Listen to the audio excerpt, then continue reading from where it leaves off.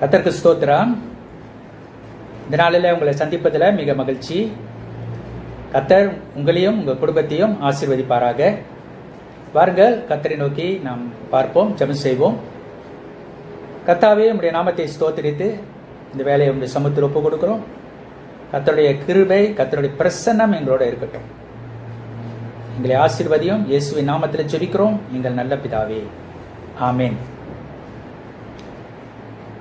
Praise the Lord. இன்னைக்கு உள்ள சத்தியம், என்னோட தலைப்பு சிலுவையை பற்றிய உபதேசம். The message of the cross. That is my topic for today. வேத வாசிப்பை நாம் கேட்போம். 1 கொரிந்தியர் 1வது அதிகாரம் வசனங்கள் 18 19.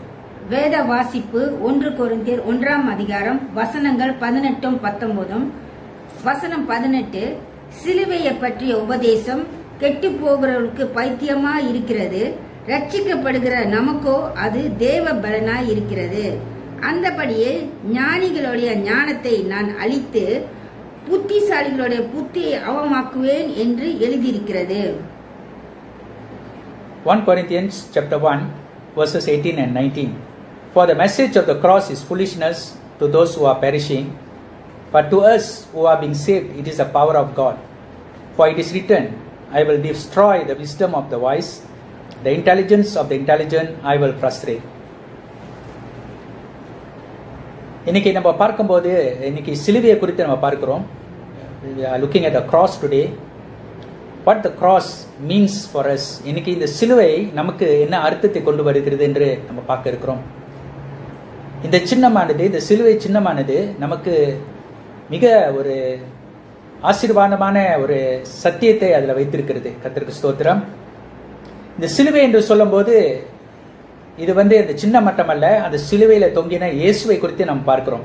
We are looking at cross, meaning that we are looking at Jesus who died for us on the cross. நமக்கு சிலுவையில மரித்து உயிர் தெழுந்த இயேசுவை குறித்து நாம் பார்க்கிறோம். இந்த சிலுவைக்கு அர்த்தம் இயேசு தான்.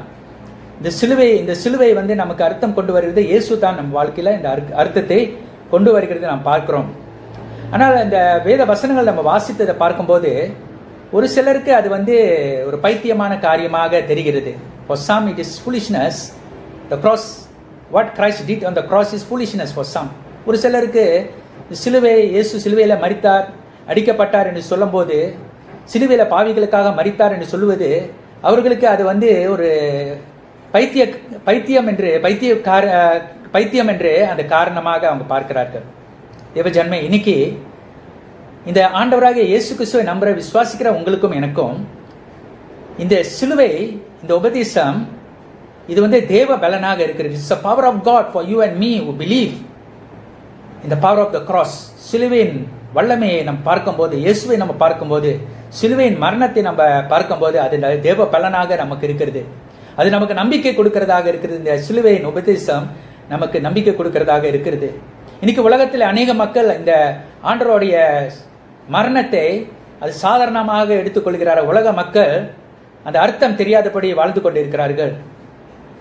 அது அலட்சியமாக எடுத்துக்கொண்டிருக்கிறார்கள்.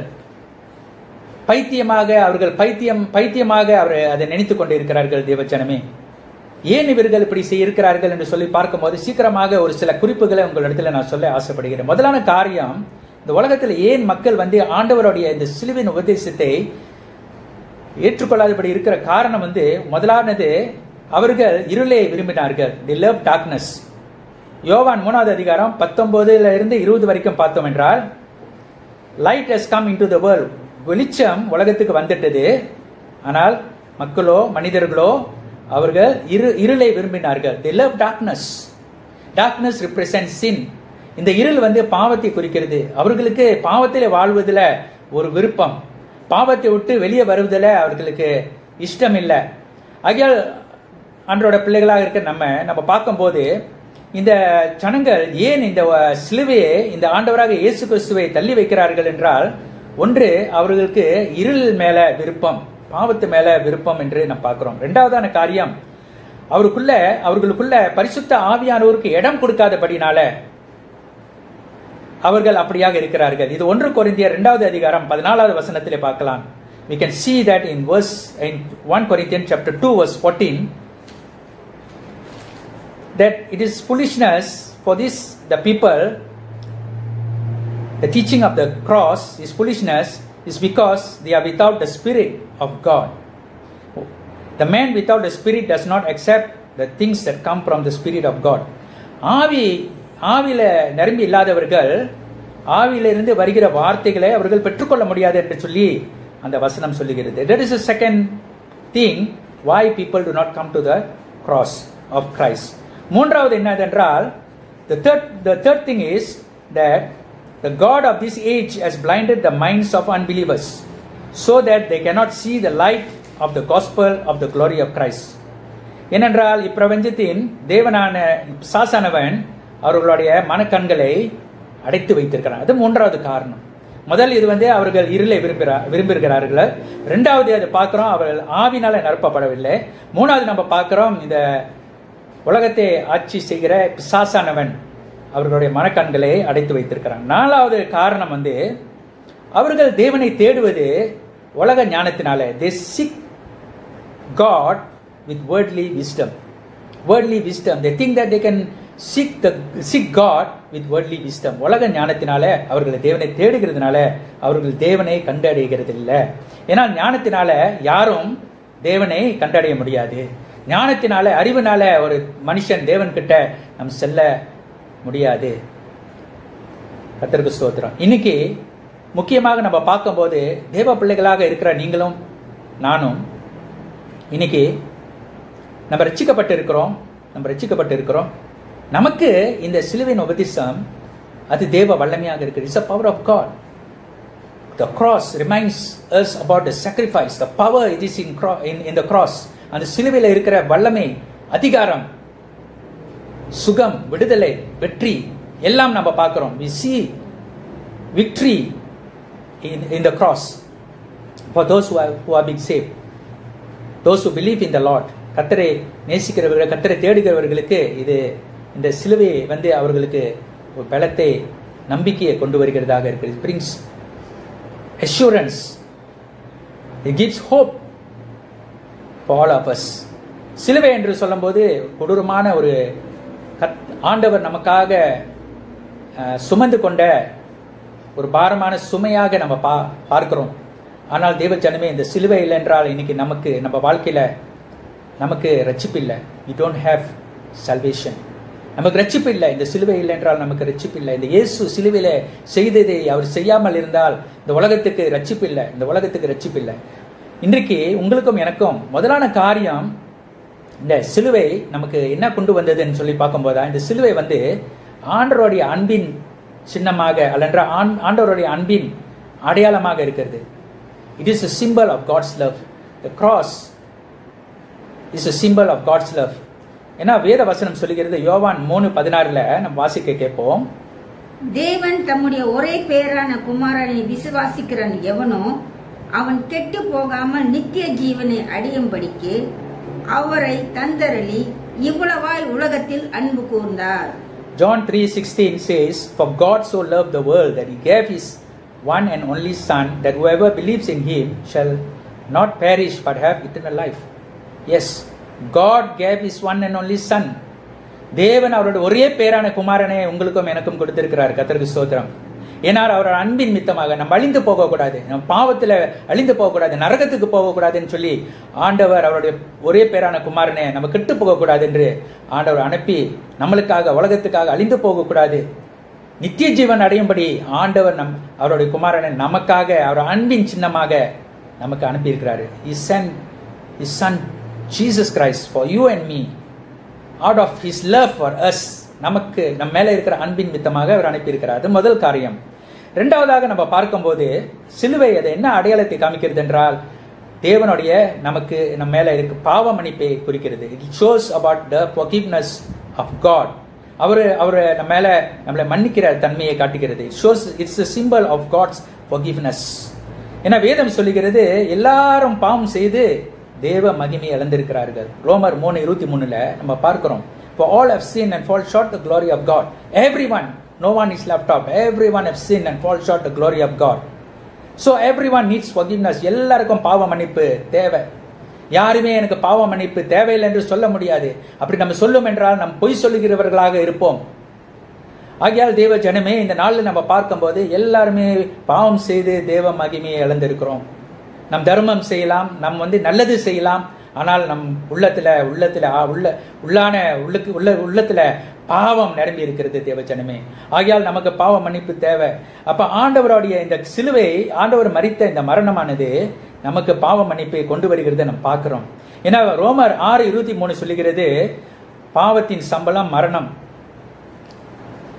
In Romans chapter 6 verse 23 it says that the wages of sin is death. The wages of sin is death.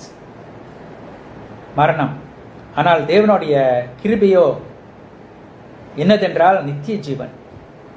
God's gift for us is eternal life through Jesus Christ. It is eternal life. For the wages of sin is death, but the free gift of God is eternal life in Christ Jesus our Lord. அது இரண்டாவது காரியமாக இருக்கிறது. முதல்ல நாம் பார்த்தோம், அது அன்பின் சின்னம். இரண்டாவது சிலுவை, தேவனுடைய மன்னிப்பு, அது ஒரு சின்னமாக இருக்கிறது. மூன்றாவதாக நாம் பார்க்கிறோம், இந்த அடையாளம் என்னதென்றால் மீட்பின் அடையாளமாக இருக்கிறது. மீட்பின் அடையாளம். It is a symbol of redemption. It is a symbol of redemption. மீட்பின் அடையாளமாக காணப்படுகிறது. இன்னைக்கு ஒரு வசனத்தை நாம் வாசிக்க கேட்போம். கலாத்தியர் 3வது அதிகாரம் வசனம் 13. கலாத்தியர் 3ஆம் அதிகாரம் வசனம் 13. மரத்திலே தூக்கப்பட்ட எவனும் சபிக்கப்பட்டவன் என்று எழுதியிருக்கிறபடி கிறிஸ்து நமக்காக சாபமாகி நியாயப்பிரமாணத்தின் சாபத்திற்கு நம்மை நீக்கலாக்கி மீட்டுக் கொண்டார். Galatians chapter 3 verse 13 says, Christ redeemed us from the curse of the law by becoming a curse for us. For it is written, cursed is everyone who is hung on a tree. ஆகையால் ஆண்டவர் நம்மளை மீட்டுக் கொள்வதற்காக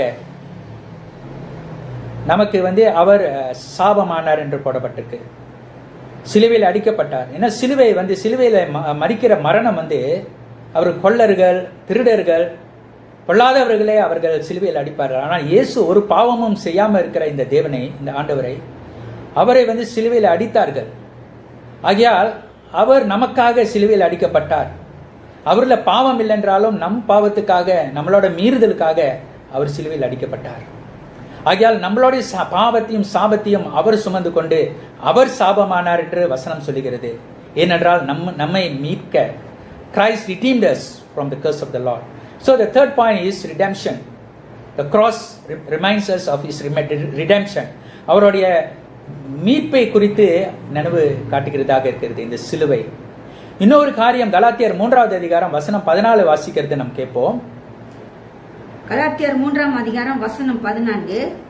ஆபிரகாமுக்கும் உண்டான ஆசீர்வாதம் கிறிஸ்து இயேசுவினால் புறஜாதிகளுக்கு வரும்படியாகவும் ஆவியை குறித்து சொல்லப்பட்ட வாக்குத்தத்தத்தை நாம் விசுவாசித்தனாலே பெரும்படியாகவும் இப்படி ஆயிற்று. கலாத்தியர் 3 வசனம் 14. He redeemed us in order that the blessings given to Abraham might come to the Gentiles. He redeemed us in order that the blessings given to Abraham, ஆபிரகாமோட ஆசீர்வாதங்கள் நமக்கு வரும்படி, ஆபிரகாமோட ஆசீர்வாதங்கள் நமக்கு வரும்படி, நம்ம பெற்றுக்கொள்ளும்படி, விசுவாசத்தின் மூலமாக பெற்றுக்கொள்ளும்படி அவர் நம்ம மீட்க வந்தார். கர்த்தருக்கு ஸ்தோத்திரம். ஏனென்றால் இந்த பாவத்திலிருந்து நம்மளை மீட்டு ஆபிரகாமோட ஆசீர்வாதங்களை பெற்றுக்கொள்ள. கர்த்தருக்கு ஸ்தோத்திரம் தேவஜனமே. இன்னைக்கு ஆபிரகாமுக்கு ஆண்டவர் எவ்வளவு ஆசீர்வாதங்களை கொடுத்திருந்தார். அந்த ஆசீர்வாதங்கள் நமக்கு சொந்தமா ஆண்டவர் மீட்டு கொடுத்திருக்கிறார். கர்த்தருக்கு ஸ்தோத்திரம். நமக்கு மீட்டு கொடுத்தார். He redeemed us so that we can receive all the blessings God promised to Abraham. Praise God. கர்த்தருக்கு ஸ்தோத்திரம். நாலாவது காரியம், இந்த சிலுவையின் சின்னம், இந்த அடையாளம் என்னதென்றால் ஒப்புரவாதம். The fourth thing is the cross symbolizes reconciliation. ஆம் தேவஜனமே, மனுஷன் பாவம் செய்த பிறகு மனுஷன் தேவனை விட்டு தூரமாக போய்விட்டார்கள். ஆதாம் ஏவாள் ஆண்டவரை விட்டு தூரமாக போய்விட்டார்கள், பாவம் செய்துட்டார்கள். அந்த பாவம் தொடர்ச்சியாக வருகிறதை நாம் பார்க்கிறோம். நம்ம வாழ்க்கையிலும் நம்மளும் பாவம் செய்து ஆண்டவரிலிருந்து தூரமாக நாம் போய்விட்டோம். ஆண்டவரோட இணைய முடியாதபடி நாம் தூரமாக போய்விட்டோம். ஆண்டவரோட முகத்தை பார்க்க முடியாதபடி நாம் தூரமாக போய்விட்டோம். ஆண்டவரோட ஆசீர்வாதங்களை பெறாதபடி நாம் தூரமாக போய்விட்டோம்.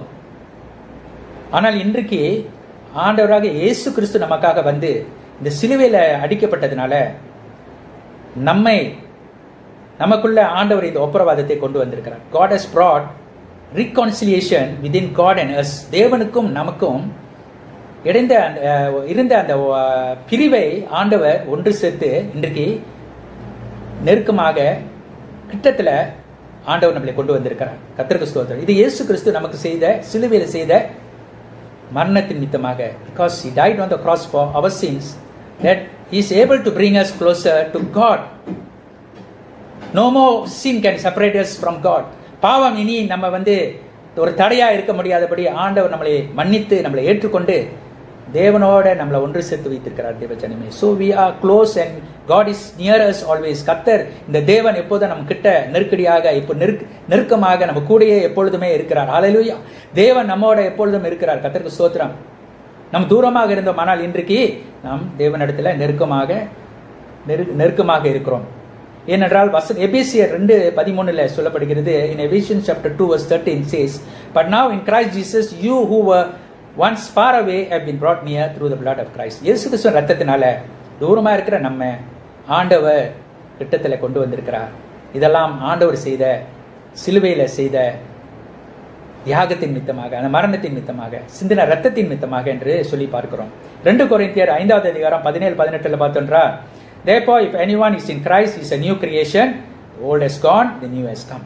இன்னைக்கு அந்த வசனம் என்ன சொல்லுகிறது என்றால் 2 கொரிந்தியர் 5:17-18 கர்த்தர் இன்னைக்கு நம்ம வாழ்க்கையில வந்ததுனால, நமக்கு சிலுவையில மரித்து நமக்கு புது ஜீவன் கொடுத்ததுனால, இன்னைக்கு கிறிஸ்துக்குள்ள யாராலும் anyone who is in Christ கிறிஸ்துக்குள் வரும்போது நாம் புது சிருஷ்டியாக மாற்றப்படுகிறோம்.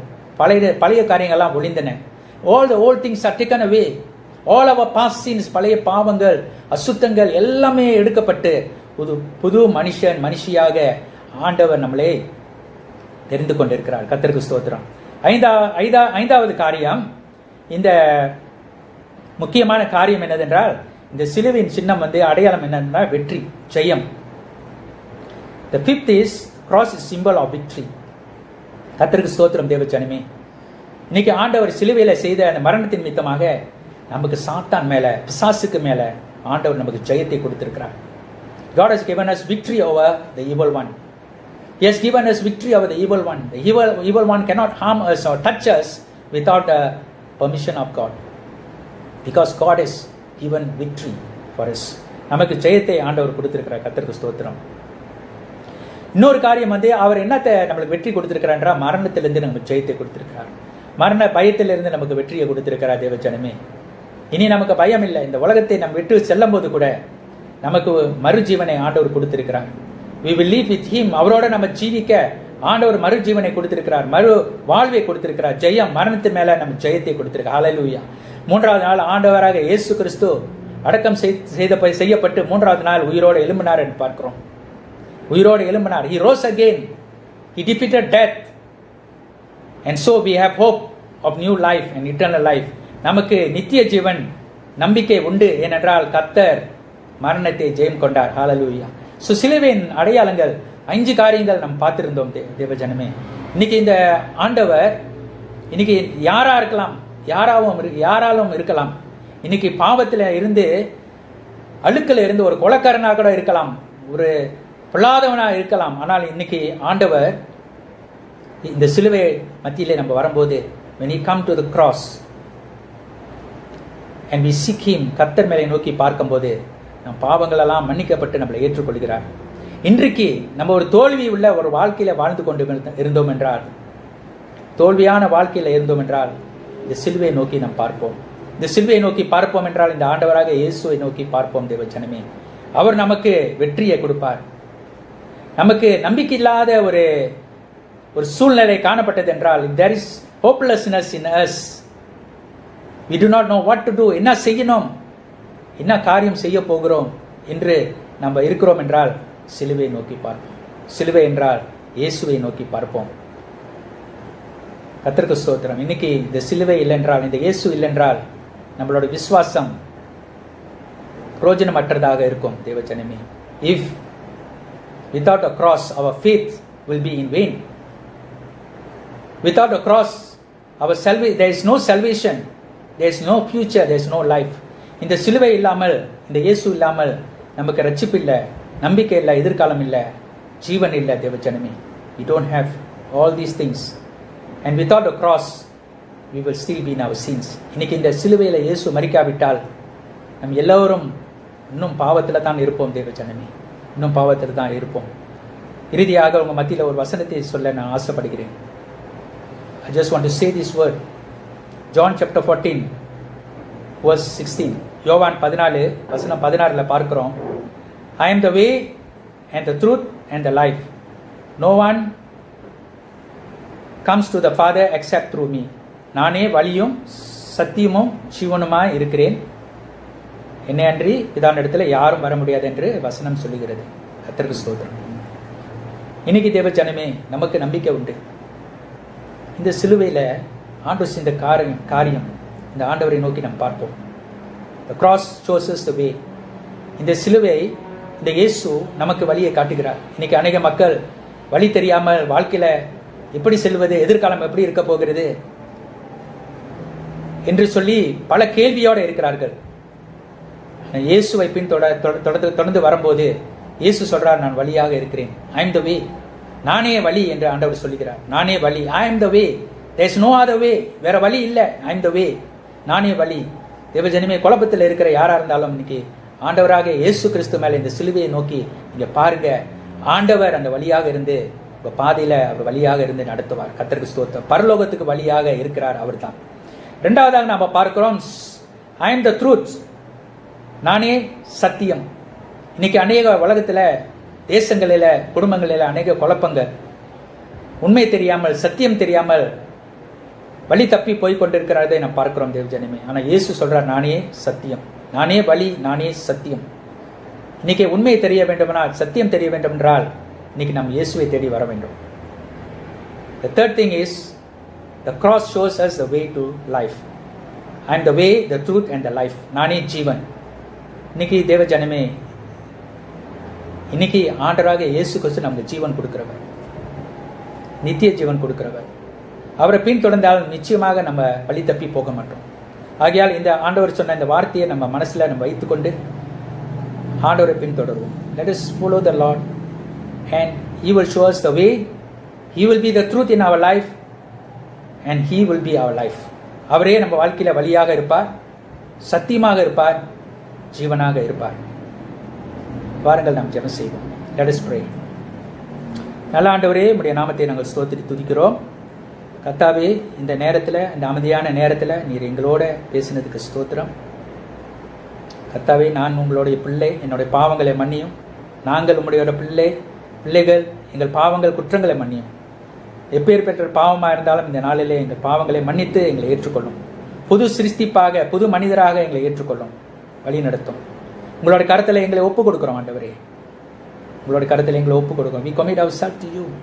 Create in me a new heart. எங்கள் இருதயத்தை, எங்களுக்கு புது ஒரு இருதயத்தை தர வேண்டும் என்று சொல்லிக்கிறோம். புது இருதயத்தை தர வேண்டும். ஒரு புது மனுஷியாக எங்களை மாற்ற வேண்டும் என்று நாங்கள் சொல்லிக்கிறோம். Change me, Lord. Change my life. That I may be able to see you, Lord. உம்மை பார்ப்பதற்கு ஆண்டவரே எங்களை மாற்றும். ஆண்டவரே எங்களை மாற்றும். இந்த வேலையை ஆண்டவரே ஒப்பு கொடுக்கிறோம். கேட்டுக்கொண்டிருந்த ஒவ்வொருவரையும், குடும்பங்களையும் ஆசீர்வதியும். இயேசுவின் நாமத்தில் ஜெபிக்கிறோம் எங்கள் நல்ல பிதாவே. ஆமென்.